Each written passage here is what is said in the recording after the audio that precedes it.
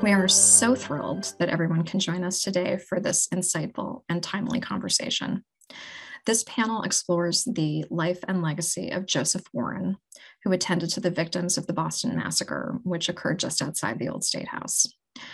Warren played an inspirational role within his community as a celebrated doctor, a revolutionary political figure, and a brilliant orator.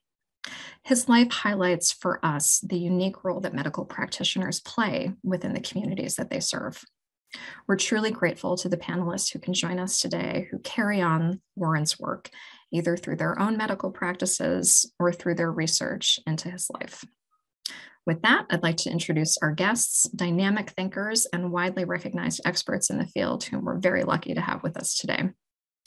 Christian di Spigna is the author of Founding Martyr, The Life and Death of Dr. Joseph Warren, the American Revolution's Lost Hero. He's the executive director of the Joseph Warren Foundation and also serves on the board of the Bunker Hill Memorial Association. Dr. Katherine Gergen Barnett is the vice chair of primary care innovation and transformation in the Department of Family Medicine at the Boston Medical Center.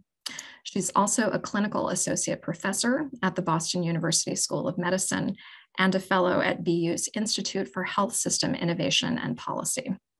She's become an active public voice on TV and radio, as well as a regular contributor to the Boston Globe opinion page. Finally, she's actively involved in local and state health policy relating to addressing health inequities. And also joining us this evening is Scott Podolsky, a primary care physician at Massachusetts General Hospital, professor of global health and social medicine at Harvard Medical School, and also director of the Center for the History of Medicine at the Countway Medical Library. So Christian, I was hoping you could kick off the conversation today by giving us a brief background on who Joseph Warren was and what likely drew him to medicine in the context of his time and place. Yeah, so Joseph Warren is born in 1741 in Roxbury, Massachusetts, to a humble farming family. He's lucky enough to be able to get into Harvard, and he does his undergraduate degree there. When he graduates, he becomes a teacher at his old alma mater in Roxbury Latin, then decides to get his medical degree. And I think that's one of the things that have always intrigued historians as to why he would have become a physician. I think there's a number of reasons. One of them, first and foremost, was the death of his father in his freshman year in Harvard. He dies from a ladder while he's picking these Warren russet apples from the trees. And Warren would have been there when it happened, and his father died immediately. And his mother is the one who urges him to go back to school and get his education. And really, when he goes back to Harvard, it really becomes a social oasis for him. This is where he's meeting some of the most highest ranking students who are the sons of British officials, and these will have consequences for him later on. And it really is an incredible story, because the question is, how does the son of a humble Roxbury farmer rise to become one of the chief political activists in the Massachusetts Bay Colony and one of the top military leaders, in the highest social strata of an environment that's highly puritanical at this time, where older people are deferring to him and placing themselves in his care. So it really is an incredible story on a lot of different levels. Great. And so I see Scott's computer appears to have crashed, so he's on his way back to join us. So Katherine, could you speak a little bit about your own work and what led you to pursue medicine as a vocation? Absolutely. I just so appreciate learning more and more about Dr. Warren and his path, and, just thinking about how now our work goes back to recruiting folks who live in places like Roxbury and Dorchester, and how do we get them into medicine? So may that part of the legacy continue. And also feeling really kind of some symbiosis in terms of, I actually, when I was kind of going through my undergrad training, I was always interested in the intersection of medicine and public health and actually public policy. But the folks that I met, for anybody who's interested in pre-med, along the way in pre-medicine they were just not my people. I was really interested, again, in terms of how do we impact and work with communities. And I didn't see that actually until years later. I was working in the HIV community in San Francisco, right in 1996, where if folks remember, that's when we just started having medications coming out, our first antiretroviral therapies, which feels very applicable to where we are right now with COVID-19 as we're running Paxlovid trials and all of that in our hospital. And it was only in those days and months that I had the opportunity and really privileged to bear witness to physicians who were, walking shoulder to shoulder with patients, thinking about how do we advocate, how do we build trust, how do you, especially for people who had lost trust in medicine, right, because of all the ways they've been stigmatized through HIV and through their life, living sort of on the margins, quote unquote, of what was considered mainstream. And those were real heroes for me. And I know even just earlier, we were talking about Dr. Paul Farmer and people who really walked in those kinds of steps. And I went into medicine thinking about the possibility of being in people's lives like that and recognizing that medicine, and I know we'll explore this more, but it's much more than learning about blood pressure and, surgical technique. And that was really inspiring to me. Totally. So Catherine, I feel like you were already beginning to touch on this in your answer, but I think it's a framing question for us tonight. Public health definitely has meant different things in different times and different places. So I want to talk a little bit about how you and Scott, hopefully he'll be able to come back on soon, think about drawing the boundaries of public health in a 21st century context, and then kind of ask Christian to weigh in on how folks might have interpreted or thought about public health in the 18th century. So yeah. Wonderful. Yeah. Well, from the landscape where we are now, if we haven't been thinking about public health and the gaps in public health, it's hard to imagine where you've been, right? Because we know that the entire pandemic has been shaped by where we are in the United States in terms of our public health infrastructure. I will just say that historically, and even up to the year prior to the pandemic beginning, there were massive cuts on public health infrastructure. CDC received, I think, a 12% budget cut, and globally there was 25% kind of cut on all kind of global health programs. And yet what we know is that a very small portion, up to just 20% of somebody's health, is actually dictated by what happens inside of the clinical visit, inside of the hospital, inside of kind of traditional medicine. And all of the other pieces, 20% is genetics, but the large lion's share is shaped by where you live, access to clean air that we think about a lot now, clean water, food, et cetera. And all of those infrastructures are supported by public health. And yet the infrastructure that we have now, I think we've discovered, I think probably the majority of us who haven't been in public health or thinking about this have discovered in the hard way that there's an enormous amount of fracture that has happened in our country between public health and private sector, and how does that coordinate with the federal government, and how much is left to the state government, and that is, I think, really kind of shown our fragility when fundamentally you really cannot move the health of a people forward without a robust public health program. Yeah. So Christian, how would Warren have thought about public health? What was the 18th century equivalent of how do we bring all those factors together to ensure that the community is healthy and functioning? Yeah, I mean, we don't have much in the way of written records about his thought on maybe public policy, so I would go off his actions. And a prime example are these smallpox outbreaks. And in 1764, there's a really, really horrific one, and it's particularly virulent because 10 out of the first 12 people die. And similar to today's COVID-19 pandemic, you had people who were against inoculation, people who were pro-inoculation. This is a time when people still believe in sort of sorcery, and this might be God's divine intervention, but the incredible thing is that, if you really think about the heroes at the colonies during this time, it's not generally, there's no rock stars or movie action stars. It really becomes these doctors who go on the front lines during this pandemic. And again, it's not a time when inoculation is universally acceptable, but they set up shop in Castle William, and a lot of the expenses are covered by them. So if there's a patient who can't afford to get the inoculation, they're providing it gratis. And the incredible thing about Warren is that he inoculates over 100 patients in 1764. Not one of them die under his watch.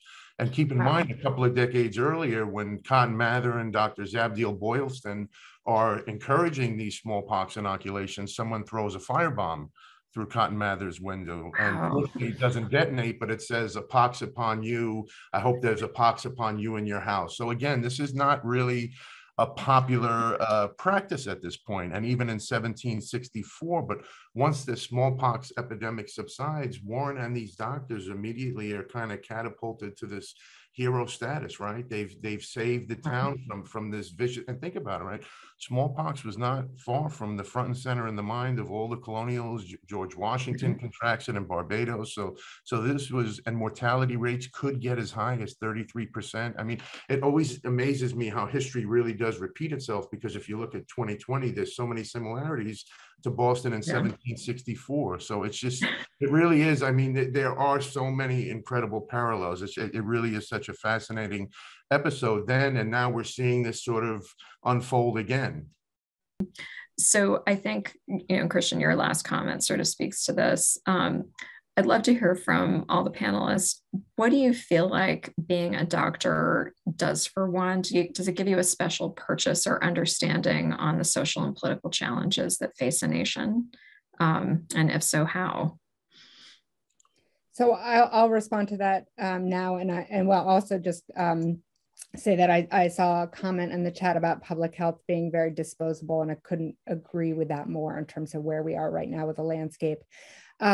So I every day I take it as a deep privilege to get to serve, in the place in somebody's life as a primary care physician, as a family physician, taking care of generations of people at Boston Medical Center, where for those of us who are familiar with Boston, is the largest safety net hospital in all of New England. And people's lives are rich with kind of narrative of all the different strands of what we're seeing kind of locally and nationally. And all one has to do is really listen to the stories, because in those stories, you're not only hearing about what's happening inside of a person's body, but also where those illnesses are coming from, right? So we have to understand, I mean, finally, I think medicine is catching up to this idea, which actually intersects with what we were just talking about in terms of public health, that all of the milieu, the stress, your race, your class, all of those things obviously impact one's health, and the health of prior generations impact your health as well through all sorts of microaggressions and microgenetics and things that we are still trying to understand.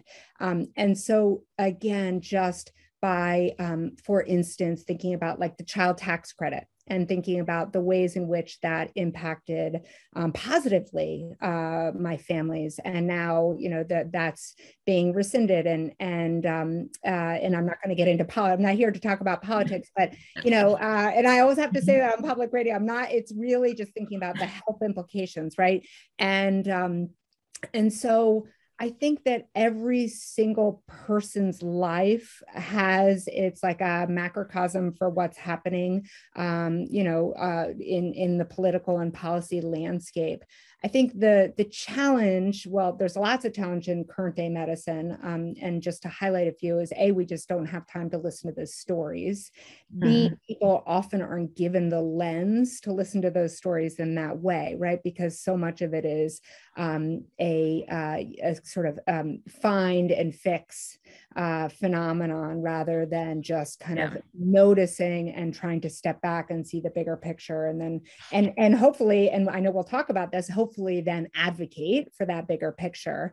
But I will say that I am I always feel like my patients are my teachers, and they will forever be teaching me about what I don't see, right? Because I have my lived experience is really different for many of my patients in the day-to-day way. Yeah. When you think about, I just want to follow up on that question. When you think about sort of the lessons that you've learned from your patients, could you tell us a couple stories or some of the things that as a doctor, when you got to know your patients and you uncovered something, you were like, oh, this is really transforming how I'm understanding the world around me? Yeah, gosh, so many. And again, I think that I've had the opportunity to bring some of this into my writing for my Boston Globe opinion pieces, which I feel so happy that people want to hear the stories, right? But for an example, right? So I have a large, not large, but comparatively large portion of patients who have served some sort of time in incarceration, or have been directly impacted by loved ones who have been incarcerated. And, there's so many pieces that I have known to be gaps in terms of care for when somebody is coming out of incarceration, what kinds of medical care are they getting, what kind of gaps exist. But it was really through talking to patients that I started to understand all of the ways that people are incredibly socially isolated from one another. There's actually kind of ways in which they're prevented from seeing anybody who has any other kind of criminal record. And if they see them, then it actually is a violation of their probation. So in Boston, actually, speaking of history of Boston, Boston was one of the first places to have a probation. It was supposed to really be so that people can sort of be expedited towards normalcy post incarceration. Again, I'm not claiming to be an expert on this, but there are really kind of archaic and arcane rules that are still in our legislation that say that it is then we are one of the only places that are saying you cannot fraternize with anybody with any other kind of incarceration history. And you can imagine that does a whole nother set of redlining, right, in different neighborhoods, where there's enormous percentage of people who have any sort of a history of criminal record for all kinds of systemic racism, things that we could unpack. And so their rates of being, then actually reincarcerated go up, right? So it's a negative. So that's just one small micro example, but something that I would not know just by reading, public health journals or JAMA or, it's those are the things that are kind of illustrated. And that's where we need to be using our advocacy voices and saying, I'm not sure that other people know this. And I have a bird's eye view on the front lines. And so it's my duty to report it. Yeah. Scott, welcome back from your technical challenges. It's lovely to. I'm so sorry. Joseph Warren did not have to deal with those, although I think he would have been far more innovative in getting back on. So I apologize. So I'm going to play just a little bit of catch up and then pop us back to the piece of the conversation we were in. So I did want to ask you, we spoke at the beginning about sort of why Warren might have gotten into medicine. And so one of my questions for opening for everybody was sort of what drew you into medicine, and just tell us a little bit about your own work. So can you please do that as you re-enter the conversation? It clearly wasn't because I was adept at problem solving on my feet. I mean, for me, really, I certainly had wanted the conventional narrative. I really did want to help individual people one-on-one. It's my love of primary care. But I was a history of science undergraduate, and have really since the beginning tried to merge the two. And certainly, I love bringing these notions of history and context and the forces shaping the lives of my patients and our interactions into the clinic, and then getting to bring my experience with my patients back into the archives, and it shapes what I'm interested in.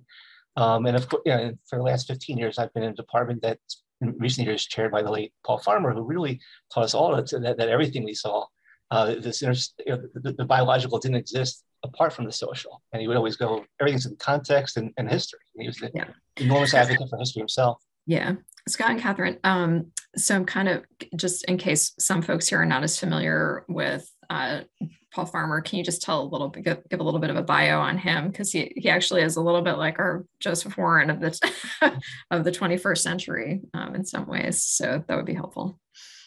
Sure, Catherine, I'm happy to turn over to you first. No, I was just about to say the same thing. Yeah. I mean, Paul is this remarkable human being who was an undergraduate in anthropology at Duke, and then went to Haiti before coming to here at Harvard Medical School, and was absolutely inspired to help those most in need, and had been for the ensuing 4+ decades, forming clinics in Haiti, Rwanda, Peru. He becomes a founder of Partners in Health, but he was also just brilliant. He was a brilliant anthropologist, funny, so smart, so inspiring. And he was my academic department chair here at Harvard Medical School. He was an anthropologist, physician, trained at the Brigham. Really inspired to give options to those who are most vulnerable, to reduce what he called structural violence, things that like poverty and racism and gender violence that inhibit individual agency, and really did everything he could, both upstream and downstream, to help empower patients. And he died in his sleep about 2 weeks ago at the age of 62. So we had a great couple questions come through that, in a way, I think, Catherine, touched on your point about the nature of a practice and how that can really shape your understanding of the world. So one of the interesting things about Warren is that his own practice, and Christian can probably speak more to this and better than I can, really included both members of the Patriot community and the Tory community, as well as other folks. So one of the questions from the chat is how was Warren able to hold that kind of a practice together, and I guess my question to Catherine and Scott would be, is that common in today's day and age that you can get that much crossover and diversity? But Christian, let's start with you. Tell us a little bit about Warren's practice. Well, I think that's one of the incredible things. And I think it was in 1769, Dr. Thomas Young, who's another Boston physician, refers to Warren's practice as now first in business in this town. But Warren really does have a foot on each side of the political divide. You see his early medical ledgers. He's documenting treatment to the big names, right? The Hutchinsons, the Hallowells, the Olivers, all these royal officials. But he's also treating ship captains, merchants, lemon sellers, bakers, slaves, jailed people. So, I mean, he really has a foot on every rung of this social ladder, and he's sort of straddling this political divide. And I think that's the amazing thing, that both sides were trying to veer him in their direction. So we know that Warren knew Thomas Hutchinson very well. He helped settle the probate estate of his father's will. He's appointed as the almshouse physician to Boston, which is an extremely lucrative position. I believe he earns over £1,000 over a 2-3 year period. He's appointed as administrator to the Nathaniel Wheelwright estate, another lucrative position he had no business getting. But so he's getting all this financial patronage. And just when you're doing the research, you're thinking, why would someone cast their lot with the Whigs? Because it's really tantamount to financial suicide. But the thing is, as you read Warren's ledgers, as they go year through year, you see the balance start to level off between, members of the court party, members of the Patriot Party, and then it starts to really veer off into really only Patriots and Whigs.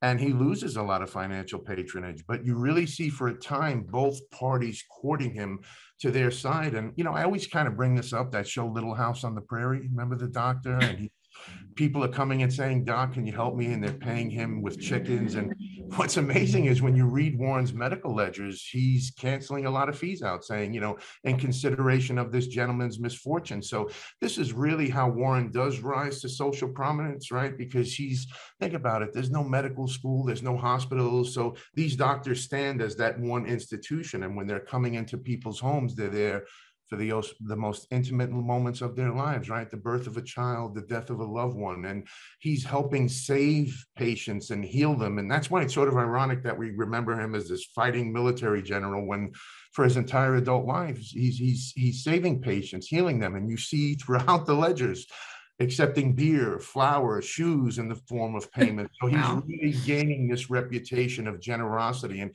people come to place themselves under not only his medical care, but also putting their confidence in his political opinions. Great. It's so fascinating. Um, just kind of circling back, because I think Scott wouldn't have a chance to ask you this question directly. It touches on this. What do you feel are the ways in which being a doctor gives one a special purchase or understanding of the social and political problems facing a nation or a community? Yeah, and it's important that physicians, especially over the 20th century, but we can see it certainly in the 18th century, have acquired this cultural authority, right? I mean, and that's not inevitable. That was certainly a historical process. And then so you had, let's say in the 20th century, physicians like Bernie Lown, who also died in the past year, was one of the co-founders of International Physicians for Prevention of Nuclear War. That you think of medicalization sometimes when we think of like pharmaceuticals as this sort of thing that shouldn't happen, but really you can medicalize political issues and lend that cultural authority. So physicians, for instance, medicalize nuclear war to say, this is not something we can plan for. This is just a horrific event, and they led to disarmament. We see physicians in more recent decades trying to politicize climate change, and we'll see if they're successful as they were with places like IPDW. So there is this leveraging of hard-earned cultural authority sometimes for what could be considered political issues, and rendering them into medical health issues. Great. Okay. Fantastic. So I guess this is kind of leading us to another question, which is, what are the moments at which we need doctors to raise their political voices? What are those moments? And when you think from a historical perspective, where do you feel like it's that doctors' advocacy work has been transformational or revolutionary? And where do you think maybe there's some lessons learned on how not to do it? Or there are ways in which it's backfired? So I don't know who wants to take that one for starters. I can start, and I also just wanted to respond a little bit to Christian's point about Warren, right? About sort of this idea of like, how do we straddle both parties, and I think you answered it so beautifully by saying, fundamentally at the end of the day, it's about that intimacy of kind of the I and thou, right? And sort of how are you getting to be taking care of the human, right? And people not bringing their politics. But I will also say that it was remarkable that you talked about what started to happen, as he became more politicized, and also noting where we are now, right? In terms of, and this is connected, Anne, to your question of how I think that unfortunately, because so much has been so politicized in the course of the last 2 years, that having any sort of political kind of connection inherently can create division. So I think our job is to, obviously come back to that human connection and recognize that that's the most powerful thing, and go from there. But to that point, I think that as we think about raising our voice, advocating, being, political with a lowercase p, I think about all of the different examples that have happened over the last 2 years, and even just thinking about how we started to do vaccine rollouts, right, in communities, and having this sort of idea that we should go to the mega sites, we should go to, these large stadiums, and that's where we're going to vaccinate everybody. And folks like myself and other, primary care physicians and lots of community health centers doing really good work said, actually, that really doesn't work. Like, that doesn't work for our patients. That doesn't work for the way that we've done care for decades, right? Which is about that individual relationship, taking care of people in their community. Give us the vaccines, right? Let us do it. Let us kind of, even if it's inconvenient, even if you have to have these super freezer, crazy things and aliquots that are, unreasonable, let us do it. And so I think those are examples of where that kind of raising of voice in effort to get better public health for a large number of people has been critical. And that's just one small micro example of many, many things that have happened over the course of the last a few hundred years since Warren was doing his work. That being said, and I'll just leave it at this for now, I think there's also cautionary tales. And I think that we've also seen people, I would say abusing their medical license by spreading misinformation is, one way of saying it, of saying things that haven't been scientifically proven, and using it for political divisiveness. And so I think, it can cut both ways. So I think that idea, and Scott, you raised it, I think it's being a physician has sort of this moral kind of code and conduct. And I think that the question is how do we use that politically in a way that cuts the right way? Yeah. One of the questions that just popped up on the chat is, what about the argument that doctors are straying into cultural and political issues for which they have no expertise? So I don't know. Yeah, I mean, and I'll just respond to that by saying one thing, and then I'll be very curious, Scott, to hear your perspective as well, Christian. I have actually, like I shared, I've actually come to really try to be very clear, because I think before I just assumed that people understood this, but I think you can never assume anything nowadays, that when you're speaking about something medical or you're giving the data, you're very clear that you're not being political, because I actually think, again, so much kind of science has become political has become science. And so how do we kind of disaggregate that? And also, how do you claim that expertise when you really are an expert, and not have to, there are many people who are experts at both. And that's okay. And that's more than okay. It's a beautiful thing, but making sure that people are clear about what their expertise are. I mean, sometimes, much of medicine is about mobilizing data. And so, for instance, one place where the medical community at one point was told to stay in its lane was around gun violence, as though that was a quote unquote a non-medical issue. And one could roll out the data showing the number of gun deaths and how that correlates with gun laws and things like that. And you're right. You can't just say, okay, I'm a physician, therefore I can pontificate about anything. But if one does translate this into a public health or individual medical concern and reports that data, well, then that becomes our lane. So certainly gun violence is, as a case in point. That's an interesting example. Yeah, I want to circle back to one of the other questions that was raised here, because I think it touches on this question of politicization and how patients and doctors interrelate with each other. So one of the questions was, did Warren have issues with preserving lives as a doctor and fighting and taking lives as a patriot? How did he resolve that contradiction? Yeah, I guess the tussle for that is, really Warren's military career is such a blip on the radar, but unfortunately that's how he's remembered today, right? When people recognize his name, if at all, it's, oh, he's the guy who gets killed at Bunker Hill, or he's the guy who sends Paul Revere on his midnight ride. And, I think there's a tale to be learned here, because Warren's medical mentor was Dr. James Lloyd, right? He's a staunch loyalist, and he remains a staunch loyalist throughout his medical career.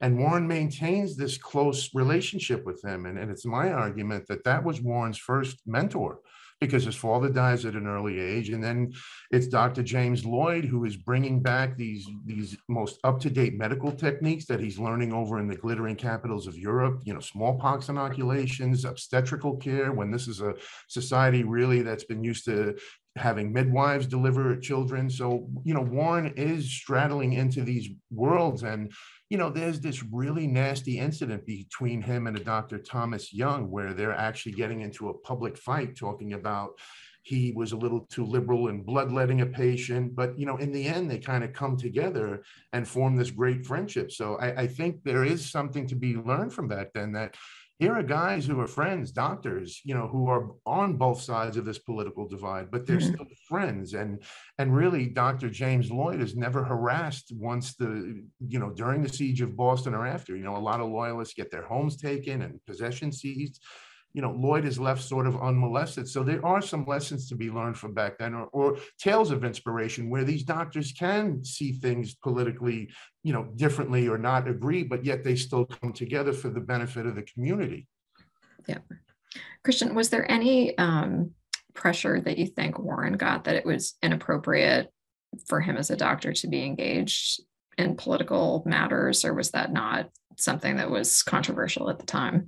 Yeah, I think everyone sort of did it. I remember the first instance is during the Pope's Day rioting, and a young boy is killed during the 1764 rioting, and Warren sort of writes a medical letter on behalf of one of the rioters, and he's sort of excused and sort of pardoned. And this is really the first time you see Warren the doctor start to cross-sect with Warren the politician.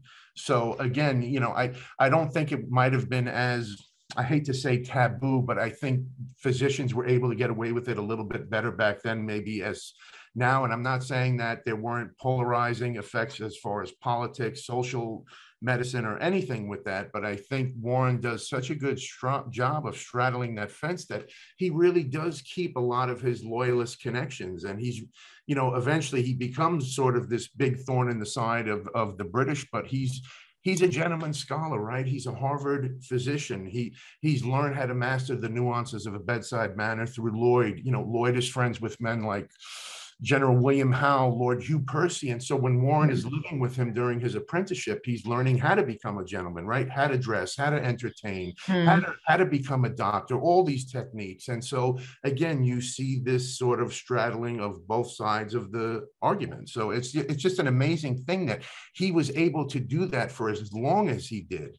And really, he becomes a figure that both sides are looking to try and maybe lay a little groundwork for an olive branch or a peaceful solution for so many of these explosive incidents.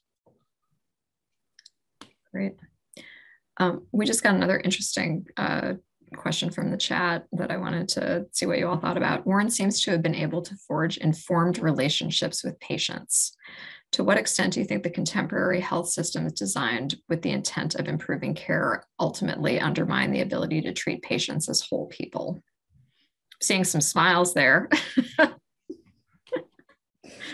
I'll jump in first, and very curious too. I'm only smiling because I ask this question to myself every day, and it's a really important question.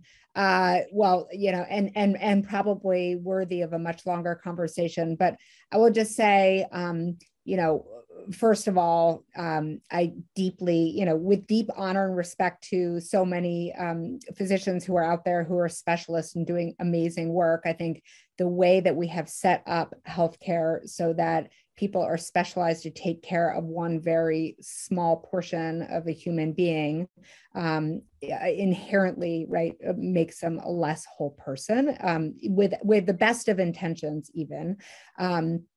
Then, you know, in family medicine, we get to take care of, again, the whole family, multiple generations, but oftentimes medicine is really seeing the individuals, right? So you don't understand them in the context of their family or their community. You know, people are seen often outside of their community. So community health centers is an amazing kind of opportunity to be in where you live and where you're born oftentimes, but academic medical centers are often far away from where people live and are, you know, again, take away from the wholeness. And then, you know, perhaps most detrimental to the system is the system that we've set up in terms of how we're reimbursing physicians, right? So, you know, this whole idea of fee for service, that you continue to see people for perhaps things that are not contributing to their overall wellness, and not necessarily seeing others who maybe can't access care or are worried about coming in, and then they sort of get left to the fringes. So hopefully, speaking of revolutions, we are sort of, you know, I'm always the optimist, but very much in the revolution of doing value-based care. So we're really reaching out to people and thinking about how do we actually shift the way that we take care of folks so that we're paid to keep them healthy rather than to keep them ill and seeing us all the time. So that is a very simplistic kind of answer to that, but I think it's a really important question to be continuing to ask and not just take it for granted what we do. Yeah, I mean, I absolutely agreed, and it is. I mean, we could spend hours on this. I mean, there's a recent great graphic medicine article in the New England Journal of Medicine. It's sort of a cartoon version of comparing this doctor who knew all of his patients, compared with modern systems where people plug in for a while and then plug out and may not with the patients. And the truth is, it's an enduring trope. I mean, you can find, there's a wonderful Alfred Worcester article in the then Boston Medical and Surgical Journal from 1912. It's the same thing, saying, look at the doc of the 1870s who knew all the patients, and, you know, these newfangled guys who may know the various techniques, but they don't know about the patients per se.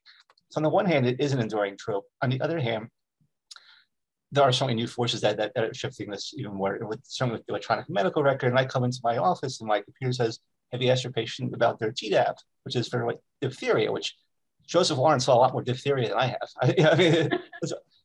You know, and there's some opportunity cost to the time you can sit down with your patient and truly find out what is important to them.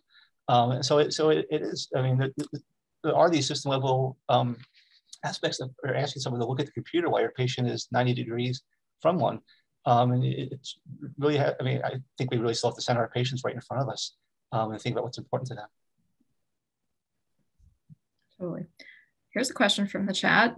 Do we know what was Warren's or current to his times attitudes towards abortion and euthanasia?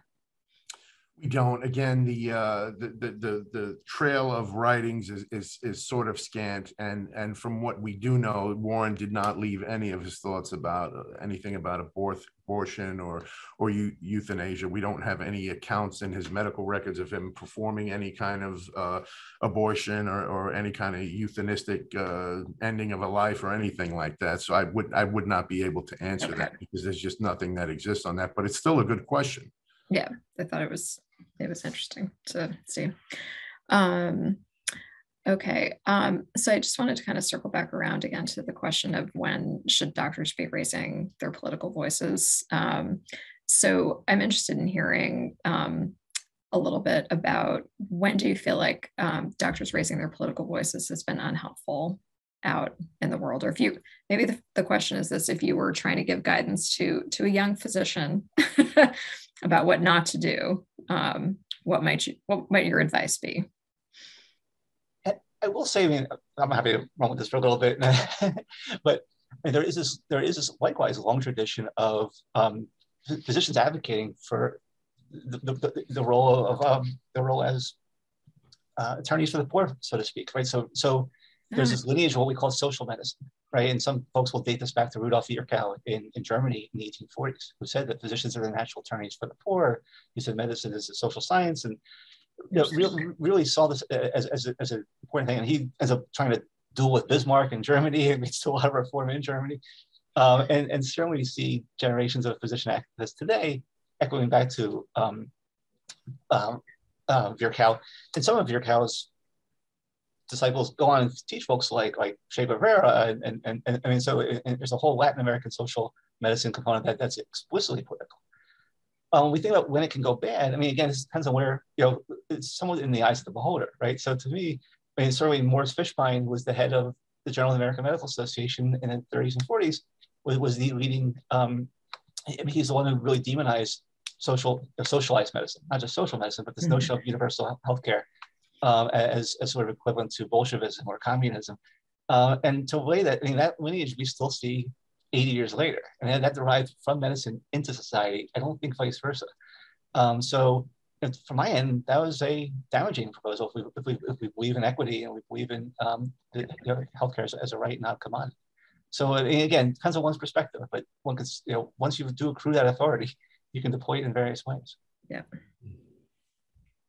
Yeah, I kind of reflected upon this before, but I wanted to tie it back to a question that I saw in the chat around like how much public health teaching do we get in medical school? And then the same would be asked of, you know, how much kind of advocacy and political kind of ways of raising voices do you get taught in medical school? I will say I went to Yale, so I can't, you know, I don't know how Harvard has done it, but it is it's not in the agenda, and I think it's changed since I think actually now that we're actually teaching about social determinants of health, and we're, much more kind of the academic literature has caught up to it, right? And there was even just a great piece in Health Affairs, which I think is really one of the #1 kind of health policy journals, that had a whole series on racism as a social determinant of health. And that discourse is becoming very mainstream now, or more mainstream, but so that's very recent. And I think, Scott, to your point, I think there's a lost art that hopefully, one of the silver linings of the pandemic is that will be kind of fomented again, and people will sort of take up that piece of medicine and recognize that it's an inherent part of the work that we do for many people. I was just going to say, it's interesting that kind of you talk about these waves that come and go. And my student just finished, my undergraduate student just finished her thesis yesterday. And I was looking at this period in the late 60s, early 70s, at the end of the civil rights movement. And Catherine had mentioned the advent of community health centers in the mid 60s. This is when, for instance, Harvard initiated affirmative action here at the medical school, was really had its quote unquote committee, a commission on the relations with the Black community, which was really HMS situated here in Roxbury, attempting to engage with these communities and figure out the social determinants of health. And that was a fruitful period. And then it sort of dissipated. And that's not to say it died away entirely, but certainly even when I was a medical student there, was not prominent the way it was then. And certainly in the last several years, between the murder of George Floyd and COVID and its revelation of disparities, we're seeing it again. And the hope is that this won't be just another wave that then goes away. This will be a more permanent movement. Yeah. Sorry, one person with a factual question that I definitely want to get answered. So what happened to Dr. Warren's practice as the events came to a head by 1775? Can you be a busy doctor and revolutionary at the same time, or does one of them have to give?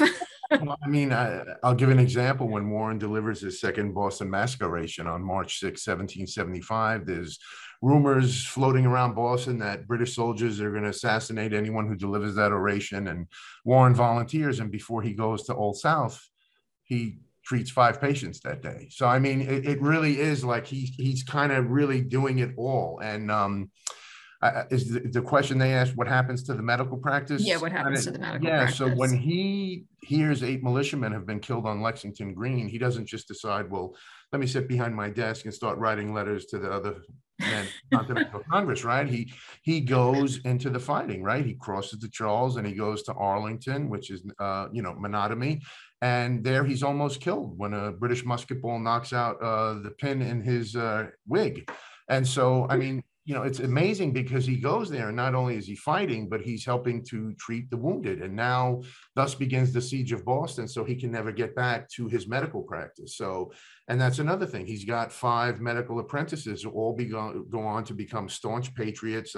One, William Eustis, goes on to become a future governor of Massachusetts. But really, the medical practice is dismantled because, as we know, Warren's killed 2 months after the Battle of Lexington and Concord. And so really, after the siege of Boston, it's really his brother, John Warren, who carries on this medical legacy, right? Because John Warren was an apprentice of his brother, Dr. Joseph Warren. So, again, the medical practice sort of splinters and, obviously Warren's killed and John Warren is the one who carries the torch for what is going to become a medical dynasty of Warrens. I believe it's 8 generations of Harvard doctors, if I'm not mistaken, right? And his nephew, Dr. John Collins Warren, the Ether Dome Project, right? He's the first physician to operate successfully with anesthesia.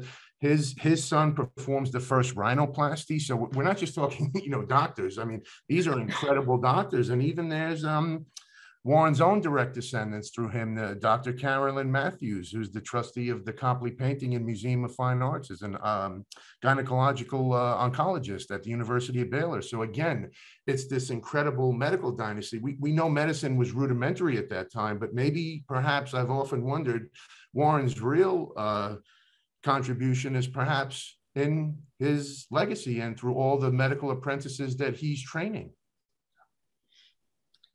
Wow, that's fascinating, Christian. Yeah, his nephew not only does the first public surgery under anesthesia, he founds the New England Journal of Medicine. He's the co-founder of Massachusetts General Hospital.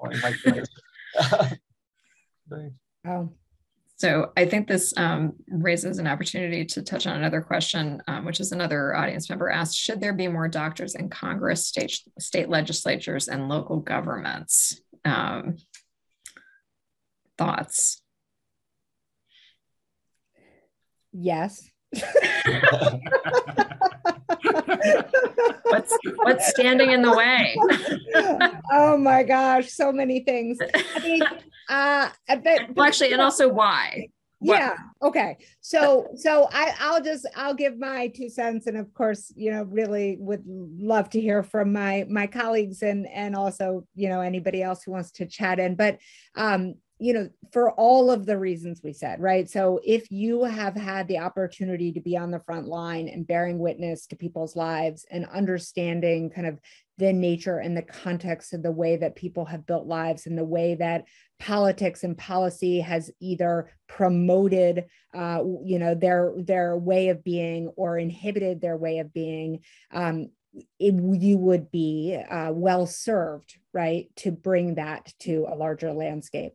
That being said, that's completely the ideal, right? And so how do you take, that what you imagine to be the opportunity for physicians or any, healthcare leader to be in that place and sort of take, what they've seen and then put it into policy? Like that is where we see, a million levels of being stymied potentially. And so I would imagine, and somebody, I personally, had this like a thought a lot about what would you be giving up if you went into politics in terms of getting to take care of people.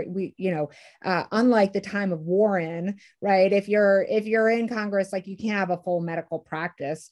And then also like, what are the ways in which we can still, have all these ideas of what we want to do or what we should be done and what can actually get done, and how do we minimize the friction there? And I think there's, as we have seen, politics has become very ripe with opportunity for walls being built. And so if we can minimize those things and work together to do those things, obviously, I think probably more people would go into it. But that's, again, we could speak all night about it. And I'd love to hear from my colleagues. Yeah. Scott, what are your thoughts on more doctors in government? I mean, I have to see, yeah, I think my political stripes have been sort of clear so far, and so there are times I've seen physicians in Congress again leverage their authority for views I vehemently disagree with. So it's a I'm not sure that doctors are inherently wiser than lawyers or others, or more attuned to notions of equity, which I feel they should be highly attuned, given that they take care of individual patients. But that's my personal piece. Yeah. Let's see. Whoops. I just saw someone was circling back to the medical dynasty question. It's striking that the Warren-Boston medical dynasty was through Joseph's brother John and not through his own children. Do you think that's because they were left orphans after his death? Is it an example of the difficult decisions to balance family, career, and politics? Yeah, I've often wondered, with Warren so busy, how often could he have been around with his children growing up? When he dies, he's got 4 children, the ages between 2 and 10 years old, 2 boys and 2 girls. His wife had died about 1.5 years before that. He has an unofficial sort of fiance who gets into a sort of nasty custody battle with her and the family. But the issue is that both his sons die in their 20s, and they're not married. They have no children of their own. So there's sort of no male heir to sort of pass this down to through the Joseph Warren line. And kind of incredibly, anything you've read in sort of the past 120 years or so has claimed that Warren's direct descendants died out about 100, 150 years ago. But again, there are about 30 of them, and they have an impressive military dynasty. So they kind of went the military way with, West Point graduates and Warren descendants serving in every American conflict from the Civil War to the present day. But I think that's why you see the John Warren line go, because John Warren's son, Dr. John Collins Warren, is a powerhouse in his own right. Okay, and Dr. John Warren is one of the founders of Harvard Medical School, and so again, that's why you sort of see this sort of pass on through the John Warren line and not the Joseph Warren line. Got it. So one of the other questions I wanted to ask everyone tonight is, in what ways does a doctor's activism inflect their relationship with patients? And what does that look like on the ground? Are patients aware of when you're doing activist work at all or not? Pat, do you want to go first? Sure. I mean, I think, Catherine, you're far more on the front lines in an activist sense than I am, where I'm teaching it. But certainly, again, if I were to invoke Paul Farmer, I think every patient who knew what he was doing would be grateful that he's also in the room with them. I think the two can absolutely be coincident, especially if your activism is around, equity and elevating the rights and the humanity of every person in front of you. Well, I don't think any patient would appreciate that. That doesn't mean that.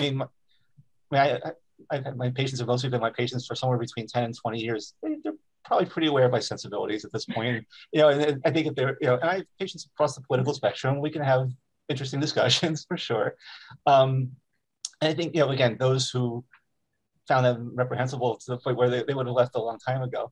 But I feel the two really needn't get in the way of one another. I mean, again, if what you're being an activist about is elevating the agency and humanity of every whoever you can, pretty comfortable that most patients are going to be comfortable with that. Yeah, I would totally agree. I would say that, within the context of the patient care, I don't think that activism is kind of evoked as a third person, right? Or a third party. It really, how do you, again, it's like, can you have that caring relationship and the way that you take care of that person then inform your activism, which then could, trickle back in a positive way, right? So it's really generative rather than kind of any, barrier. And I totally agree with you, Scott. I think that, I probably also have pretty clear stripes on my sleeve as well, but I work at Boston Medical Center and again, part of why I love working there is because I show up to work every day with people who share the same sensibilities. So it's an entire system that is shaped that way. And, but I often don't think that, patients aren't thinking about activism when they go see their doctor, right? They just want to feel better. And if you can help them get free food and better housing and get rid of the mold in their carpet so their asthma's better, awesome, and that's the work. Christian, did you see Warren's activism inflect any of the relationships with his patients, or is it sort of similar to what Catherine and Scott are saying? It's like the foundation of the relationship is about caring, and so you can do that regardless of where you sit on the spectrum. Yeah, I think Catherine really hit it on the head, right? When your physician comes when you're sick, you're not thinking about the political tussle that might be happening in the Boston Gazette at that time. You're focused on getting better, or you're worried that you're going to get good care. I mean, but some of the things really do sort of mesh with other things. And then one thing I had to bring up was that, we know that Washington is inoculating his troops during the siege of Boston, but one of the books that Warren's reading while this is all happening is Diseases Incident to Armies. So again, it's more of this activism in a different, there's sort of these concentric circles that Warren was sort of having a foot in each one, whether it was military, social, economic, his activism. So I couldn't agree with Scott and Catherine more with what they said as far as, that's not what's front and center when you are treating a patient. It might be a different conversation when you're in a tavern or something like that back then, but at the time, really, I just couldn't agree with more than with what they said. Absolutely. Great. So I also wanted to talk a little bit about access to medicine as a kind of justice, because I think that's also a theme that runs through Warren's life, as well as, Catherine and Scott, your work. when we think about restoring access to medicine, do you see that as part of justice for people who are in oppressed or maligned communities?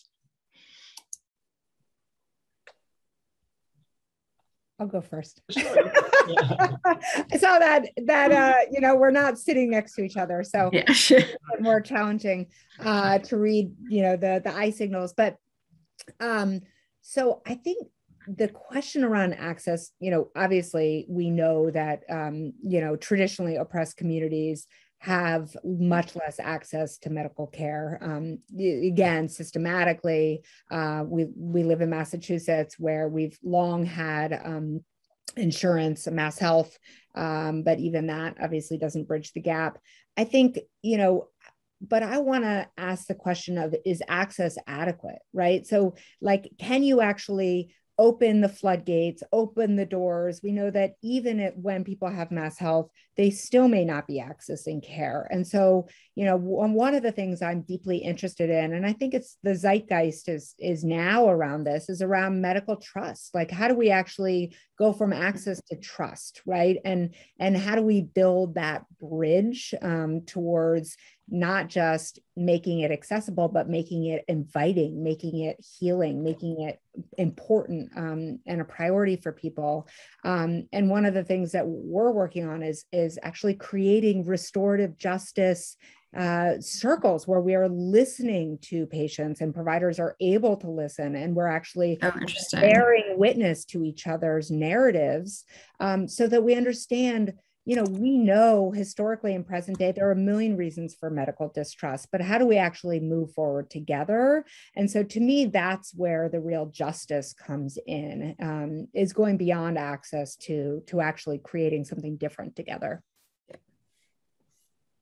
Yeah, and certainly I keep invoking Paul Farmer because he's very much on my mind, but certainly this was an absolute motivation, right? Have people in the 2000s, when antiretrovirals for HIV were around, going to first to Haiti and saying, wow, it says they're dying of a treatable disease. Wait, it is a treatable disease. And then really trying to think through the systems and stuff and space and the structures that are necessary to bring medications to and systems in place to be able to administer those medications to people who need them.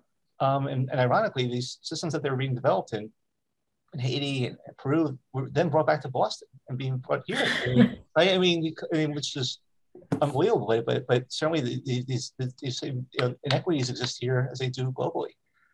So then this once it's framed as a fundamental right, any kind of discussions of scarcity and cost effectiveness, well, if that only applies to them and not to us, then that's unfair.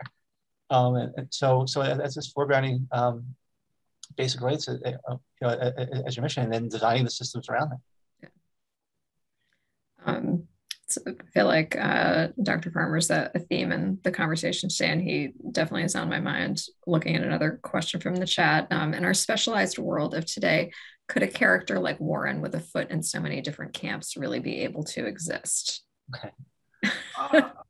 Well, I would think so. Maybe not as successfully today as back then with, social media and conspiracy theories. Not that they weren't any back then, but I think he might have a little bit of a rougher go of it today. But yeah, I mean, that's a great question, right? But yeah, so, and not that he didn't experience any of that back then. I mean, there were plenty of people who disliked him, and he lost plenty of patients and certainly things like that. But again, it really is. I mean, I think that's why he's such an amazing figure, right? Because he's somehow able to balance this, and because he's got a foot in all these concentric circles, and he's in all these different worlds, and he's treating everyone from the bottom rung of that social ladder to the top rung. And I think that's one of the things that are endearing about him, right? He's not refusing medical care to anyone.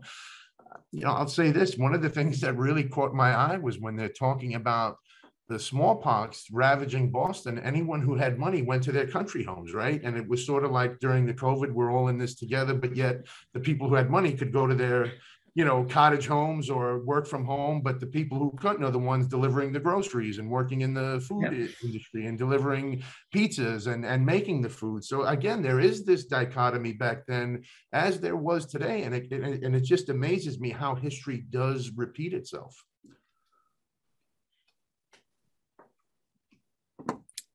Yeah, I couldn't agree more. And I will say that I think that people like Warren do exist, right? And it's like, but not everybody's writing their story or I think there are a lot of voices out there. I think to Christian's point, I think that social media has drowned out a lot of voices but there are people who've just got their heads down who are doing really good work. And so I think that I like, what Scott said about this trope, right? Like we're always like thinking the past is better, in terms of treating the whole person. And Warren, had this like kind of amazing ability to do all things. But I think one of the things I think about all the time as a medical educator is like, how do we train the next generation to be comfortable in all those spheres and recognize that they're all kind of interdependent and not have to be amazing at all of them,